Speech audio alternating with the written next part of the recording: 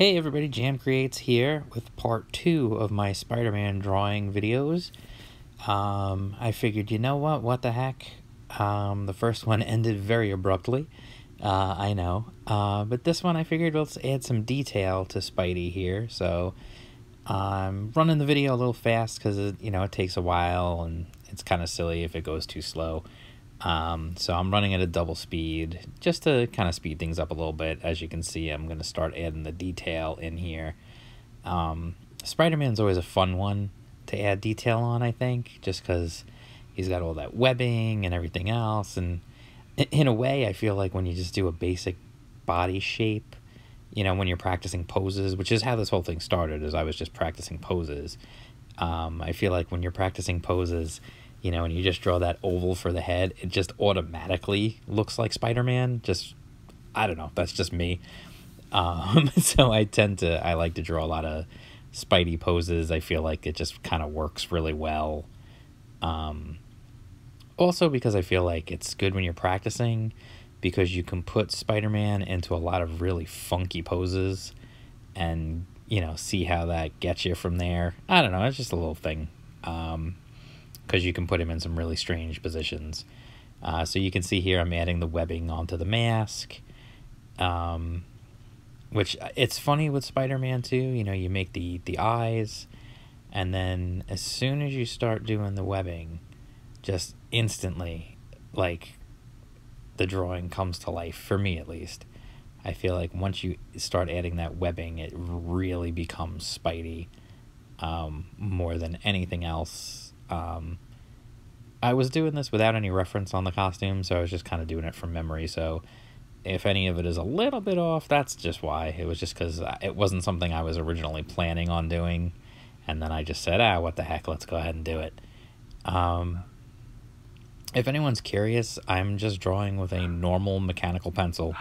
Nothing fancy, nothing super expensive. It was like a regular old mechanical pencil. I think I got it at like Target or something. I don't even know.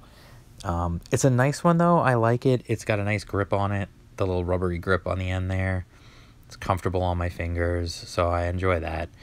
I kind of wish it had a little more weight to it, but it's good. It's been good for me. It's been kind of my go-to model of mechanical pencil to draw with, because I feel like mechanicals are just, they just work. It's got an eraser that twists out so it gets bigger, and so I've got a lot of eraser there to work with, which is very good when you're learning how to draw and when you're practicing.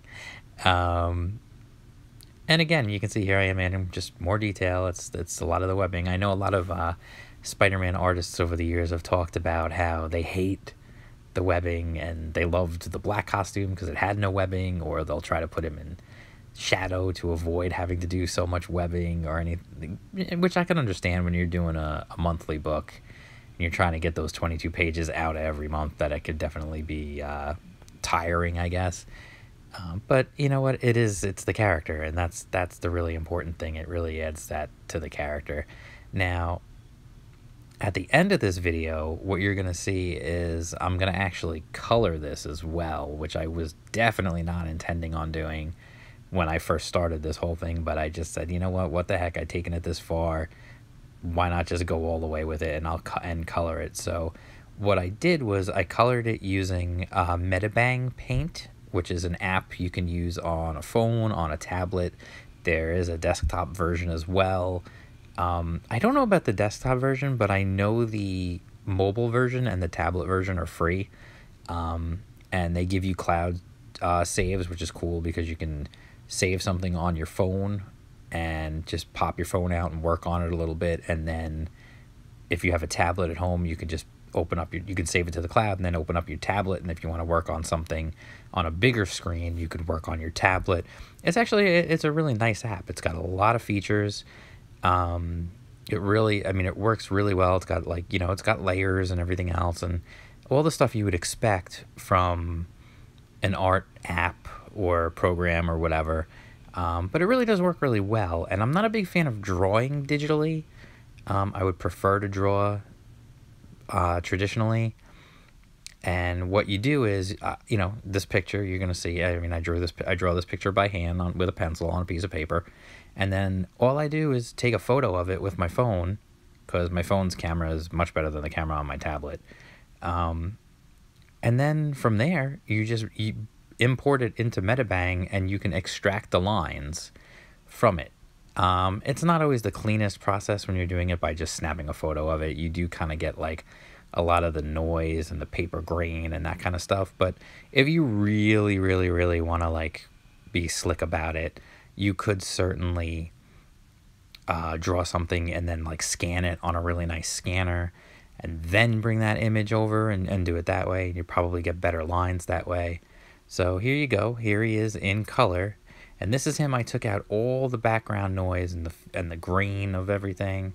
And then this one has the grain, and you can see the paper grain behind it in there. And I kind of like that one better, honestly, with the grain, for whatever reason. But yeah, maybe I'll do a video sometime talking about my process with